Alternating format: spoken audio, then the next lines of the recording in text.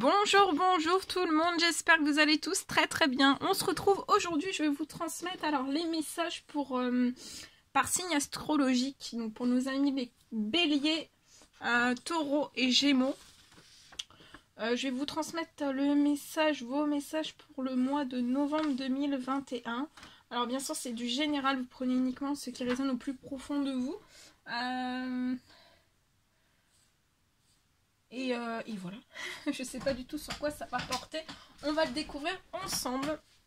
Donc on va déjà commencer pour votre mois de novembre, voir quel est l'ange qui sera auprès de vous durant tout ce mois de novembre.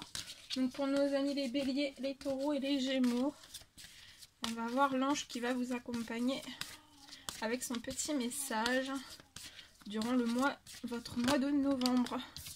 Et ce sera l'ange Leïla. Alors, durant votre mois de novembre, peut-être on vous recommande de passer du temps seul. Peut-être dans la nature. Peut-être que vous allez méditer un ou plusieurs désirs. Mais aussi vos intentions. On vous dit de demander aux anges durant votre mois de novembre. Demandez à vos anges, aux anges, de vous aider à trouver une perspective positive. Donc durant ce mois de... Peut-être que vous ne trouvez pas actuellement, vous ne trouvez pas de perspective positive durant votre mois de novembre.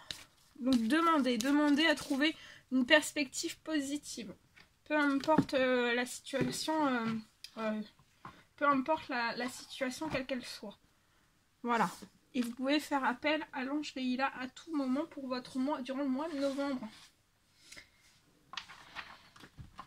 On va prendre des petits messages du monde angélique aussi pour votre mois de novembre.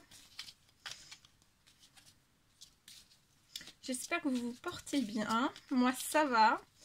Je tenais à vous remercier pour vos jolis commentaires. Merci pour votre soutien, pour vos likes. Merci pour votre présence. Merci pour tout. Et on va voir un petit peu les petits messages que je peux vous transmettre.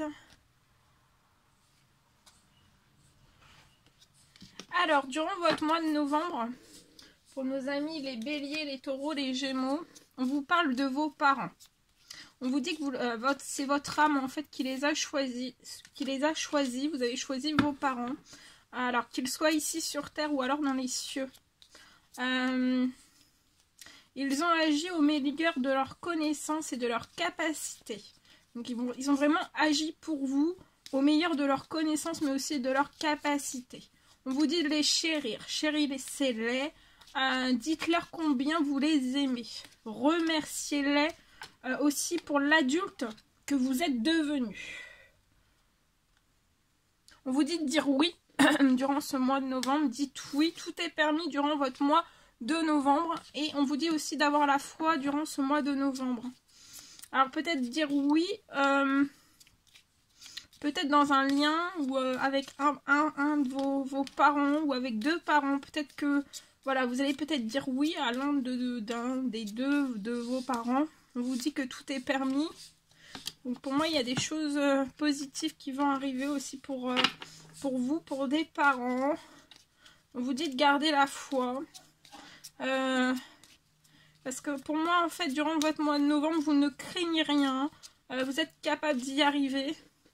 C'est peut-être quelque chose qui est relié à un lien de vos parents, deux parents ou un parent. On vous dit de faire l'effort et que durant ce mois de novembre, allez-y, foncez, sortez du périmètre de sécurité. Et durant votre mois de novembre, restez aussi dans des vibrations élevées, dans de bonnes énergies. Déchargez-vous durant ce mois de novembre, déchargez-vous de vos inquiétudes mentales. Optez vraiment pour ce mois de novembre de positive attitude. Soyez dans une positive attitude. Et de rester durant tout votre mois en fait, dans une positive attitude. Ça va augmenter mais aussi faciliter votre cheminement spirituel mais aussi personnel. Voilà. Voilà les messages que je pouvais vous transmettre pour votre mois de novembre. Bien. On va prendre un petit message avec les animaux guides. On va prendre un petit message avec les animaux guides qui vont vous accompagner durant votre mois de novembre, voir le petit message qui s'adresse à vous pour nos amis les béliers, les taureaux et les gémeaux. Alors, on vous parle de charisme durant ce mois de novembre, de charisme, de rayonnement et d'une affirmation de l'ego aussi. Alors, vous allez recevoir durant ce mois de novembre une aide à valoriser votre potentiel, mais aussi à vous mettre en avant, comme ce pan qui fait la roue. Alors, je vais vous transmettre le message.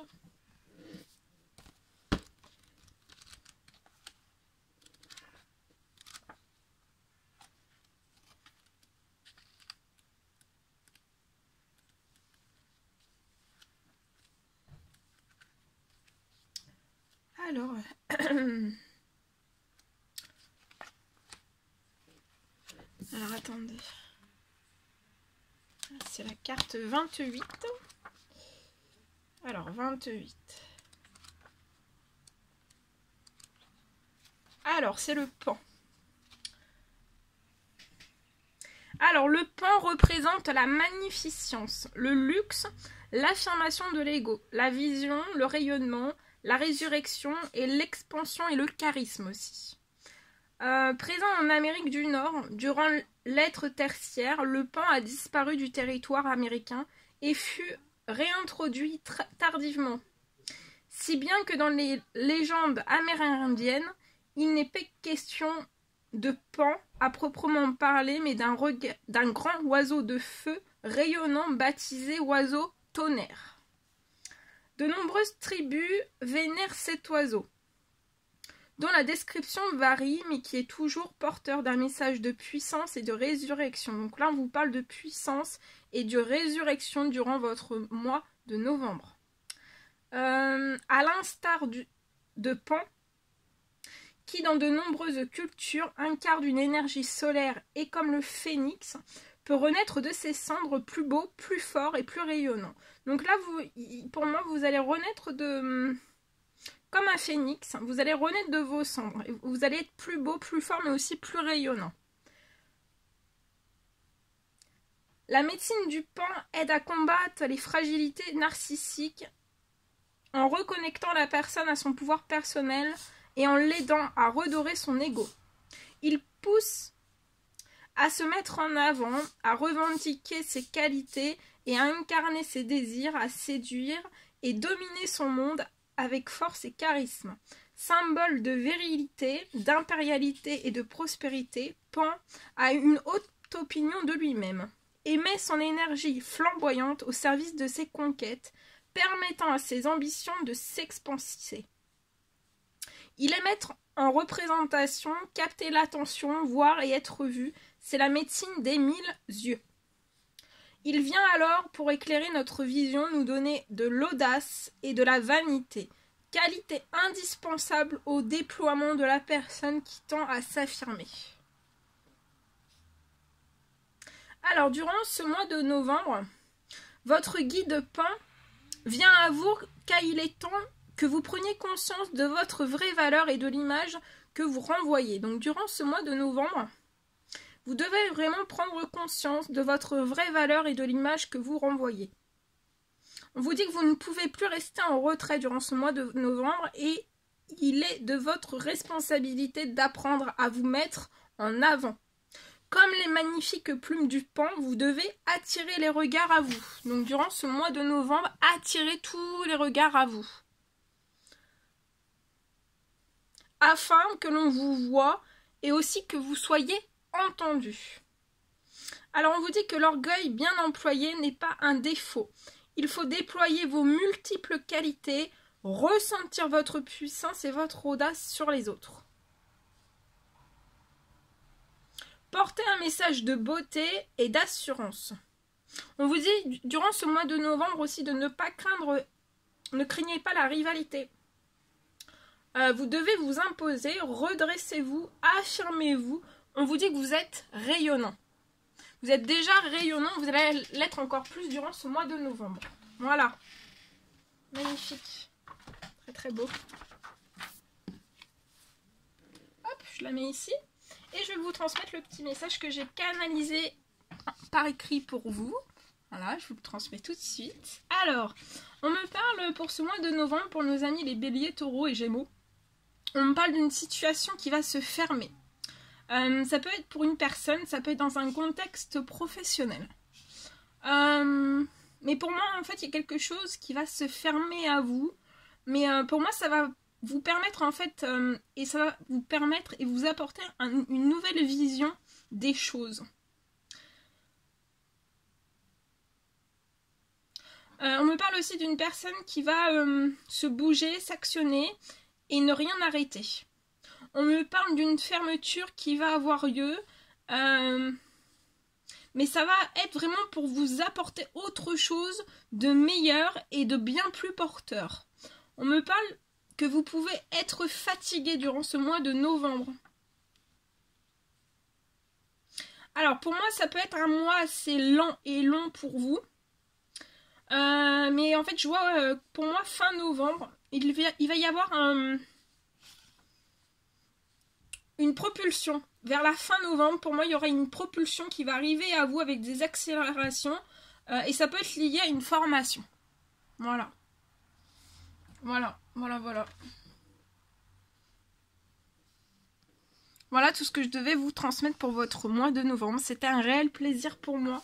N'hésitez pas à mettre des petits commentaires, des likes, à vous abonner si c'est toujours pas fait, que vous désirez le faire. Je vous embrasse bien fort, prenez bien soin de vous et je vous dis à très vite pour les prochaines guidances. Je vais continuer ces jours-ci les autres signes astrologiques pour votre mois de novembre. Et dès la semaine prochaine, je reprendrai les quotidiennes. Voilà. Là, je vais terminer toutes les guidances par signe astrologique et je reprendrai les quotidiennes la semaine prochaine en vidéo. Mais comme je vous le dis toujours, c'est que je laisse toujours sur la communauté des messages écrits tous les matins ou le soir ou le midi, au moins une fois par jour. Voilà. Je vous embrasse bien fort, prenez bien soin de vous et je vous dis à très vite pour les prochaines guidances. À bientôt!